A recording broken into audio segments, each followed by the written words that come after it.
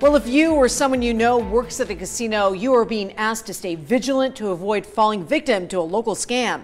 Thank you for joining us on Channel 13 Live at 6. I'm Trisha Keene. And I'm Joe Moeller. The Nevada Gaming and Control Board is issuing a warning about scammers targeting casino cage employees. The largest scheme getting away with over $1 million. I went to one resort today to see how they are addressing the concern.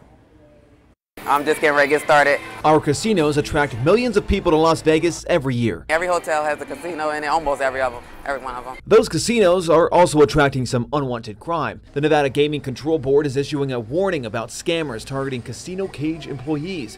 The board says thieves are posing as casino executives and directing employees to withdraw cash from a casino cage. The statement reads in part, quote, "Subjects gain intelligence on high-level casino owners, employees, managers, and others connected to the casino's money operations.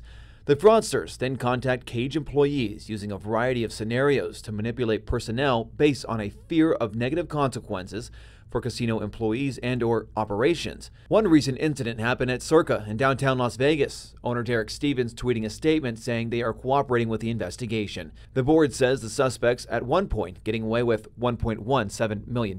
It's really part of the heartbeat. There's so many things that are going on. I went to the Westgate Resort right off the Strip. Vice President of Public Relations Gordon Prudy says they are staying vigilant. Last Thursday morning at our operations meeting where our whole management team gets together, the security team talked about what was going on. That was before the advisory came out. The Gaming Control Board also recommends resorts educate employees. Prudy says communication is key within the casino floor operations.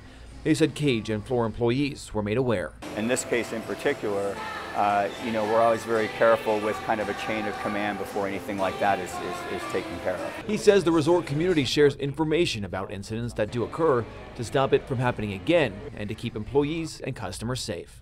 Really, that's a big part of what we want to provide to our customers. A Vegas experience and a great time, but also keeping them safe while they're here. If you or anyone you may know has information on these crimes, you are asked to contact police.